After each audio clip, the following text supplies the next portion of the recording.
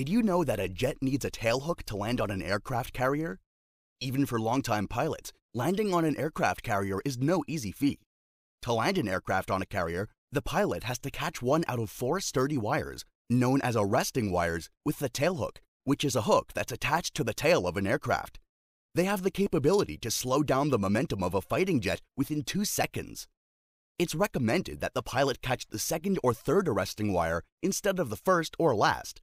The landing signal officers help the pilot to determine if the plane is approaching at the right angle or not through radio signals. If you found this interesting and want to know more about landing on an aircraft carrier, we have a full video on our channel that you definitely don't want to miss out on.